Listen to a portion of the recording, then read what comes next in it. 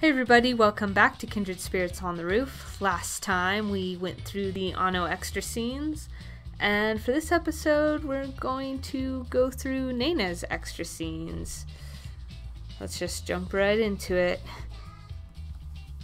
Our noon broadcast started with the usual title call they even wrote me into, our show that airs on Wednesdays. All this rain really sucks, but my hair gets all frizzy, so this time of year I run a double volume special on it. I want the rainy season to be over. You seriously say that every year, and don't stutter. Oh, you wouldn't get it with your silky straight black hair, Sasa. All of you who suffer with frizzy hair, remember who stood up for you, okay? Whoa, she's trying to get people on her side. What a pain. Well, it's the same sort of opening as usual. Umi always opens up with something random but innocuous. You can count on her for that, I guess.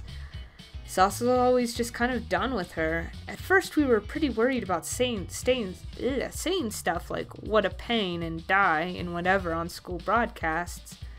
But she's playing along with Umi's chatting. It works because Umi really is kind of a pain.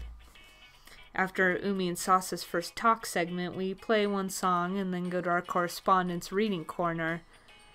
We got an unusually good one this time, but I wonder if the two of them could handle it. If they do their job well, I won't have to step in. I might be able to doze a little. Now, on to our correspondence corner. This week we have an actual request for advice. Who the heck wants advice from us? Hey, don't say that. We're always here to help you guys out. Everybody keep sending us your requests. Yikes, hurry up and read it already. Yeah. Okay, so this is a letter from an anonymous second year. I'm in love with one of my coworkers, and I want to become closer by talking on our breaks and stuff, but I don't know what to talk about. So it says. But love, huh? Yeah, that's, What's up, you two? So she doesn't know what to talk about with the person she's in love with, right? Yeah, I guess so. What's with the aimless progression here? Right, then why don't we give a little example? Right, I guess so. I'll be the girl in love then, and you're the one I'm interested in, okay, Sasa? Oh, I love this role-playing. This is gonna be delicious. It's gonna go so wrong. It's gonna be amazing. They're acting kind of weird. What's with these two? Weren't we really excited when we got this letter last week? We were getting really into creating the content for this corner. Do you have a moment? Yeah, what is it? Wait a second, Umi. Why do you sound like a solicitor or something? And you're answering kinda oddly there too, Sasa. Your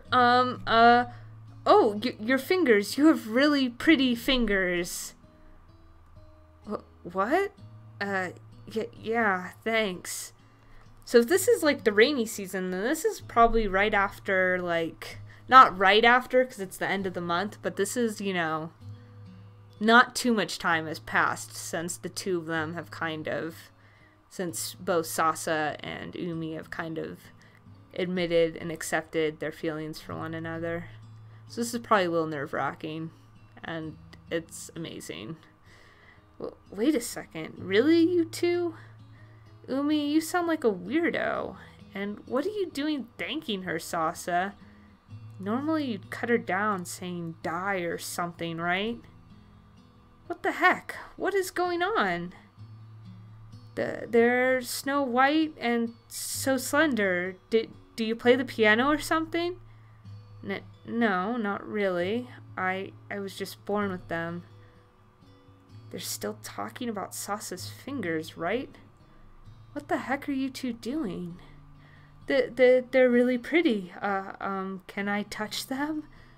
What? Okay, sure. What? You're gonna touch them? You're okay with that? Whoa, your skin's so soft. You think so? It's just normal, isn't it? Why does Umi need to touch Sasa's fingers all of a sudden? What the heck are you doing? Come on, say something, you two. Really, what is with you guys? We were gonna joke around here, right? Why are you holding hands and sighing on an audio-only broadcast? Come on, say something. Crap, they've gone completely silent. Ooh, dead air is never good on the radio. Why the heck are we airing these two holding hands and getting breathy on the noon broadcast? You know, you need video casting at this point. Someone needs to get in there with a video camera and you have video broadcasts, and that way you have the visual element for when, you know, Sasa and Umi get too lost in each other to go on. I think Sasa was a little against doing this segment, and I get that. Even if it's a skit, she was a little nervous about Umi flirting with her. But what is Umi getting like this for? When she was coming up with all those jokes in our planning meeting. Huh. Wait a second. Could it be? They're complete goners. Okay, cut. Did that come in handy? Next, we'll play a requested song. I sighed, set the song we had prepared and played it, raising the volume over the mixer, or on the mixer. I cut the volume on their mics at the same time. Okay, 3 minutes for the song. What the heck was that about, you two? You've got to carry the conversation here. Sorry, I suddenly got kind of excited. Umi, let go of my hand already. Sorry. I'm thirsty. What water? Nah. Umi, that's mine. Nah. Sorry. Sorry. No, it's fine. No, seriously, what is with these two? Why is Umi blushing just because she drank some of Sasa's water? Is this like... I think I understand why they're acting like this. Sasa must have said it last Friday when they went home together. I wonder what Umi's response was. From how they're acting now, I can't imagine it was negative. Umi's gotten really hyper-conscious of Sasa, and Sasa doesn't seem down, but somehow it's like she's acting even weirder than before. Does this mean it went well? The song's ending soon. You guys had better do the second half right, okay? Right. Got it. Oh, there's more? Oh, yes. I want more. This is wonderful. Oh, these two are a mess. Can you guys just pull it together for the second half? I know I kind of encouraged Sasa, but I didn't think they'd lose it like this. God, am I gonna have to deal with these two like this from now on? That sounds awful. I really don't get love at all. What is with this crap? Well, I guess it's fine if it went well, but I'd rather keep out of it as much as possible. Though, these two are my friends after all. This is just great. Song's ending. Okay, talk segment starting. I'm not going to sleep easy just yet, huh? I thought as I raised the volume of their mics. Do we not get to see the second half? No, I wanted to see more crazy crash and burning because I bet they didn't hold it together for the second half. I really want to believe they just got kind of like caught up in their own moment again. I'm getting so much better at finding these scenes. Makes me so happy that I'm not spending like a minute trying to find the next extra scene. It's hot. Standing in front of the main gate in the blazing midsummer sun. This is kind of torture. Well, at least the drum tower provides some shade, so I'm taking refuge there. The summer camp starts today. The broadcasting club is going to be there the whole time to write a radio drama script, though we're the only ones in the club participating. And by we, I mean Umi and Sasa and me, of course. Well, we're the only ones working on this radio drama after all. If you'd like to know why I'm standing here by the main gate on the first day of the camp, so hot. Yep. It's because Sasa and I are here waiting for Umi. We were supposed to meet up, but Umi's a little late. Or to be more precise, we were supposed to meet up at the station this morning, and Umi never showed. She sent us a text saying she was bringing too many things to the camp and was getting a ride by car instead. What the heck is that girl bringing? Not by choice, Sasa and I headed to school first and are now here waiting for her. Sleep well last night? Yep. I thought it'd be fine to wait in the broadcasting room, but Umi wants us to help her carry all her stuff. And I bet she'd pound if we went to the broadcasting room without her. She'd say something like, "We need to start the camp together, the three of us." Yes, because that's what friends do. You guys can never forget that. You all are friends and you do everything together. Except when Sasa and Umi need private time. That, unfortunately, does not involve the three of you. I mean, unless you want it to, but I don't think you do. Me going off on a tangent. How annoying, though. I'm used to that now, of course. Anything interesting happening? Not really. I see. It's hot. Yep. Wait, how many times have we had this exchange? We're just waiting for Umi, so Sasa and I shouldn't need to talk. It wouldn't be that strange for the two of us to just kind of space out while we wait, I'm pretty sure. Sasa and I should both be fine with silence, right? We don't usually have to have these awkward non-conversations. When Umi's here, it's different. She never stops talking after all. But when it's just Sasa and me like this, it's not that strange that we'd keep quiet, right? Umi's late, huh? Yep. I bet Sasa's got something she wants to say. She's trying to find the right time to say it. For somebody who says die and annoying and stuff all the time, she never has the courage when it matters. She has a hard time being upfront about things, though I get that. I guess I'll help her out a little. There's still some time until when Umi said she'd get here, though. Yeah. Now how's that? I mean, there's no need to force yourself. Hey, Nena. Thanks. Oh, she said it, and it was thanks, eh? I wonder what she means by that. Well, I imagine it's an expression of gratitude, just like the word would imply. I doubt I'm wrong about that. I don't think she's the type to be sarcastic at a time like this. Thanks, eh? For what, I wonder? For telling her to go for it when she was trying to confess to Umi? Or for what we talked about before summer vacation started? For both, maybe. I don't know what to say.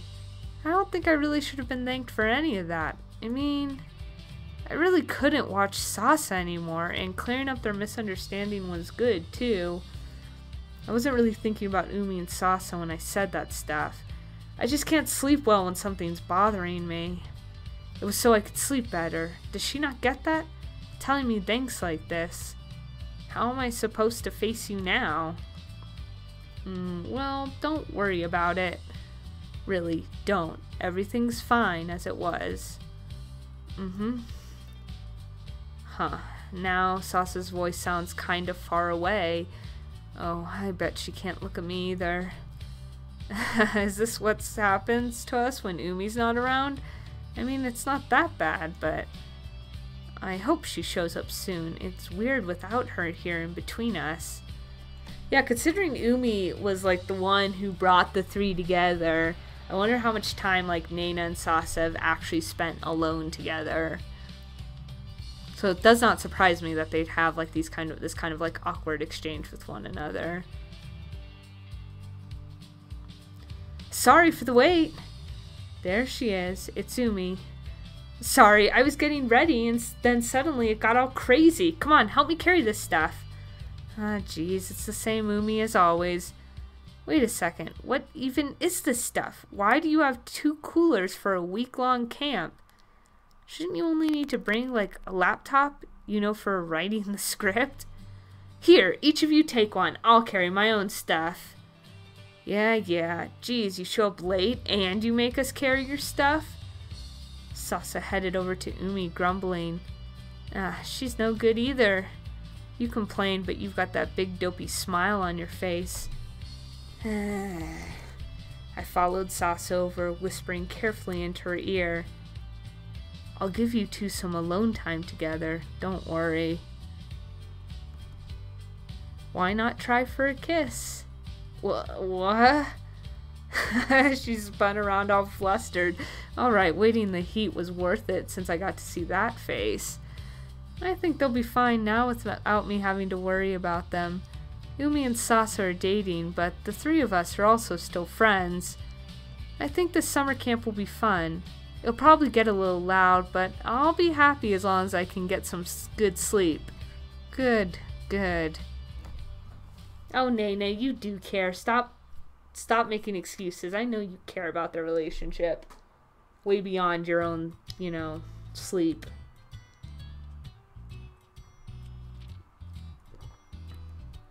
September, right before the school festival.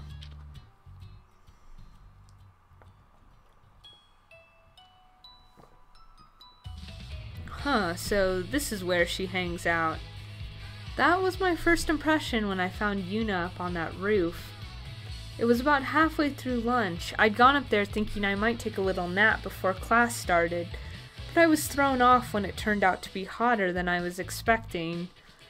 But I didn't really want to go back to the classroom since it's all rowdy before the school festival now. When I was thinking maybe I'd put up with the heat and lie down on a bench in the shade, I noticed Yuna sitting off by herself in the corner. What should I do? Well, if I don't need anything, I guess I don't have to go say hi. Yuna's up here alone after all. I'm sure she doesn't need company. But she's alone, right? She's nodding or something every so often. Is she thinking? What's that about? It's like she's listening to someone talk.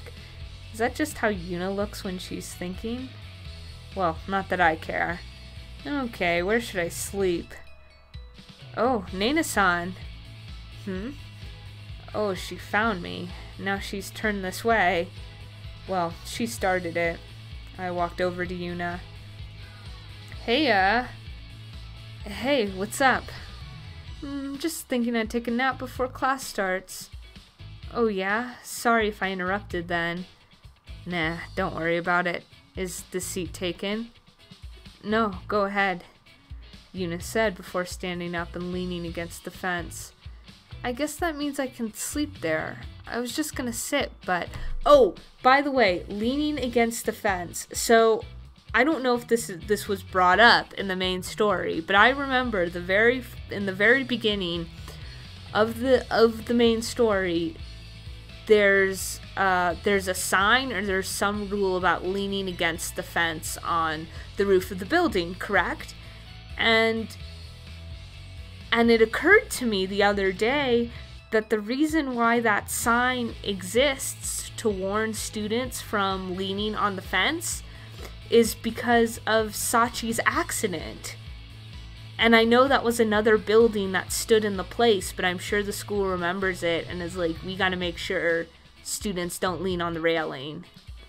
Was that mentioned when we hear about Sachi's backstory and how she died?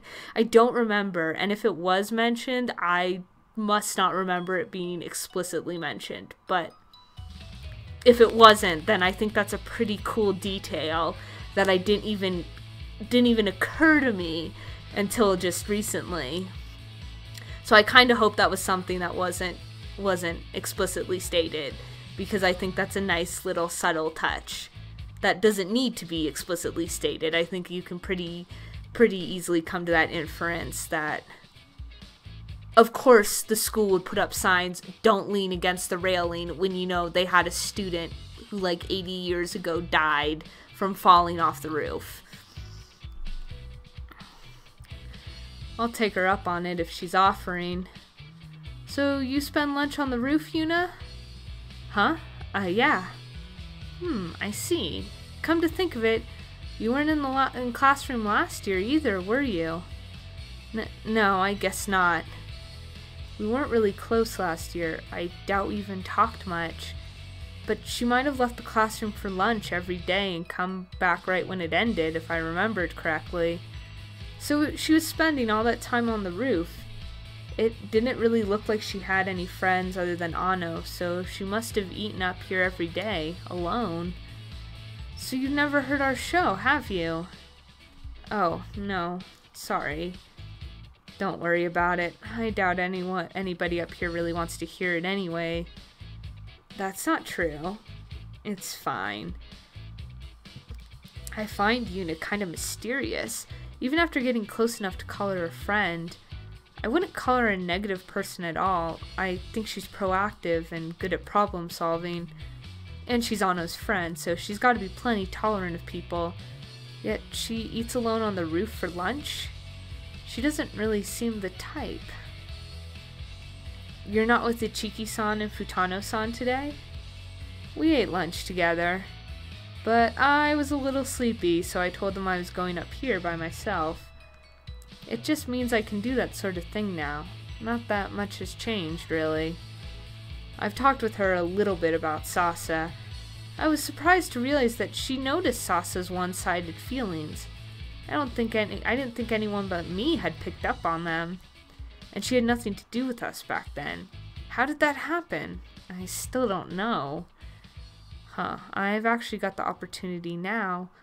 Why don't I ask? Oh, I cannot wait. What will Yuna say? What will Yuna say? How did you know about Sasa? It felt like you were trying to get her together with Umi. Maybe that was a bit too direct. I suppose it's not an easy question to answer. Well, I don't know, Yuna, this is your chance to fess up the truth and sound absolutely 100% crazy. Or, you can come up with some lie. Or you could say something totally uninteresting, but I'm really hoping for something good here. Yuna, do not disappoint me. Just by chance, I guess. By chance, huh? I should have stuck to one question.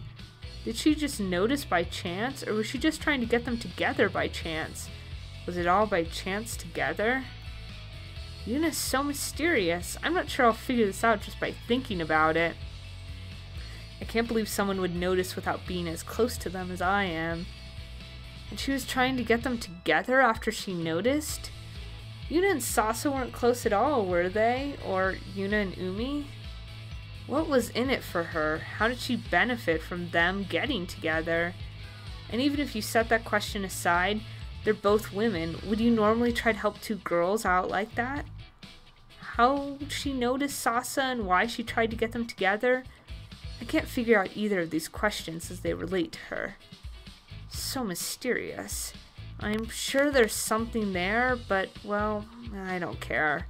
It's not like I do something with the information. Oh, Nena, you and Ano need to join forces. Join forces and figure what the hell is going on with Yuna. Because you two have, two pieces of the puzzle, kind of. This really shows Nena's analytical side, too. So that's very cool. Because we know Nena's pretty good at she's pretty sharp, and she's pretty logical and analytical. So this was cool to see her, go through the questions and the logic, and unfortunately not be able to come up to a conclusion with the information she has and what's known to her. But that's why you need to talk to Ano, and you two need to join forces and figure it out. I mean, we know that doesn't happen, but it'd be pretty cool. I'd like to see it.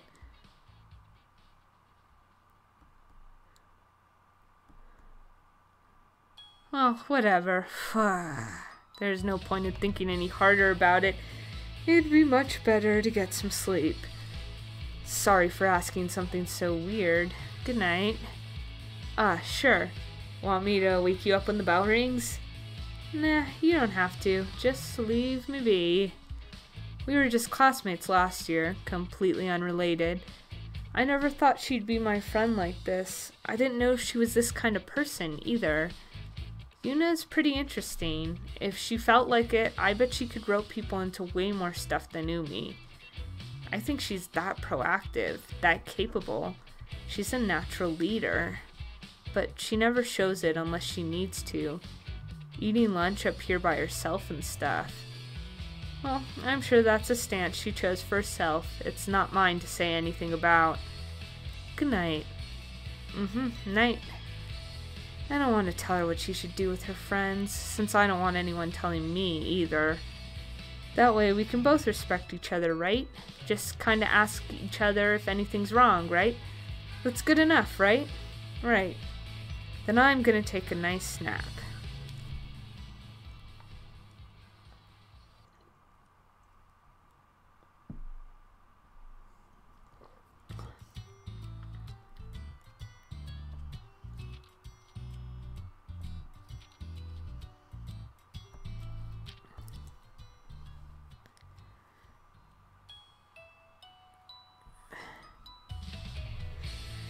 Hipsters are so weird, don't you think?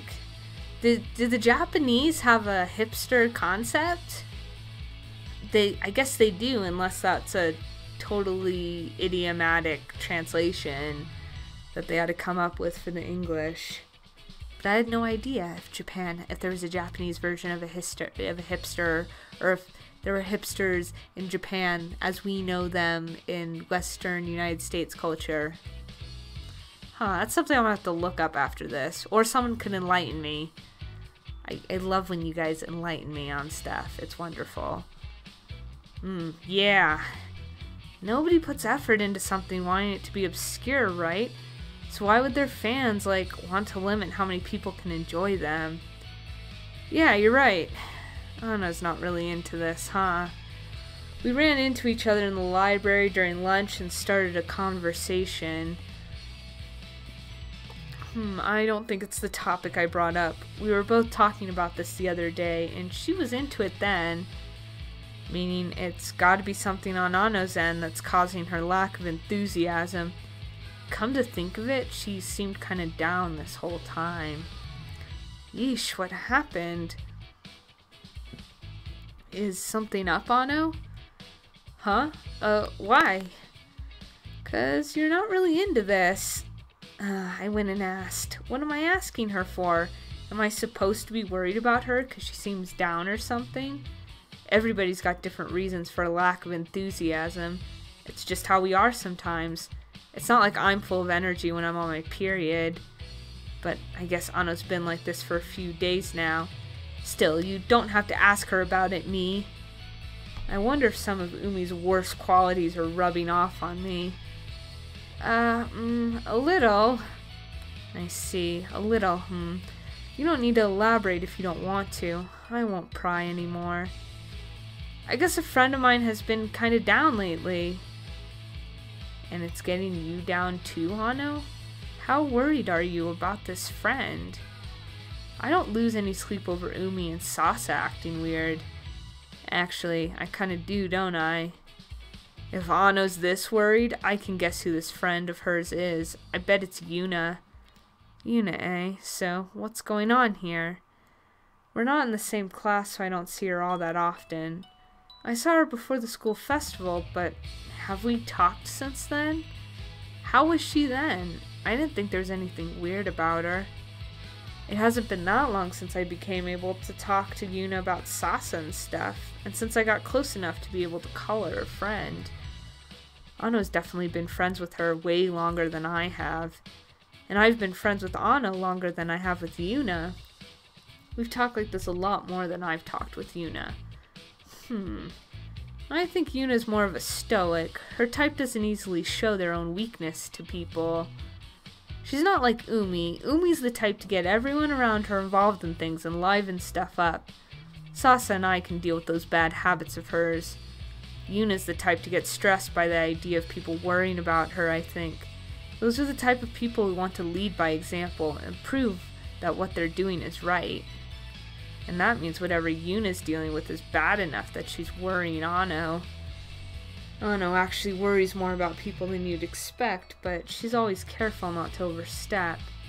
The fact that Anno's worrying means that Yuna is a pretty close friend to her. This must mean that Yuna is in some pretty big trouble right now. I wonder what it is.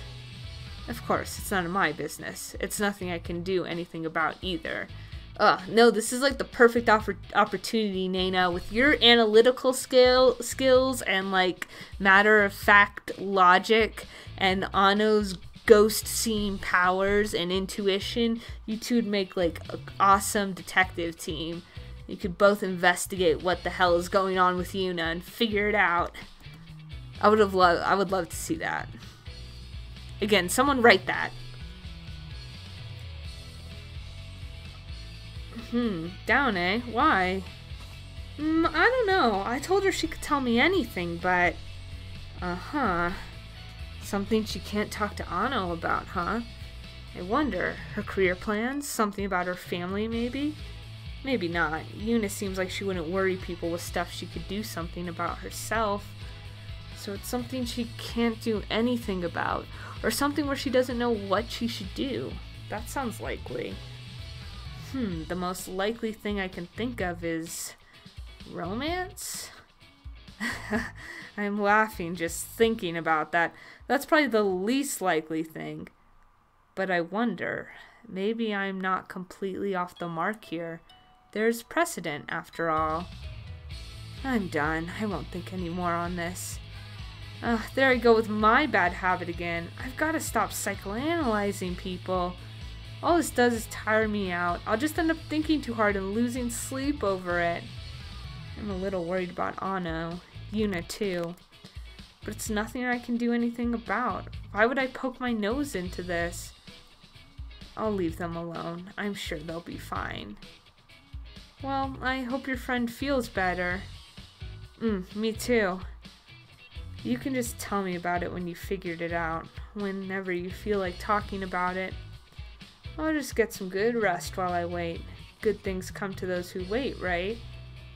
I'm not quite sure that's what that phrase means.